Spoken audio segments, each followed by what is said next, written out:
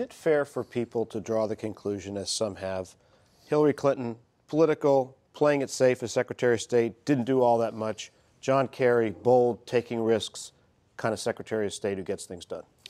It's not entirely fair because, for example, the Iranian nuclear negotiations weren't ready and you needed a new president in Iran for that to go forward. But it's not entirely unfair either. Look, here inside the State Department, Hillary Clinton was seen as a little bit risk-averse, and she subcontracted some of these issues to other people. Remember, Israel and the Palestinians went to George Mitchell. Afghanistan went to the late Richard Holbrooke.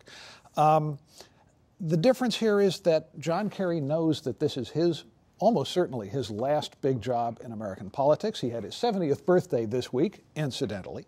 So in a way, he has nothing to lose, and this next 3 years is his chance to make his mark.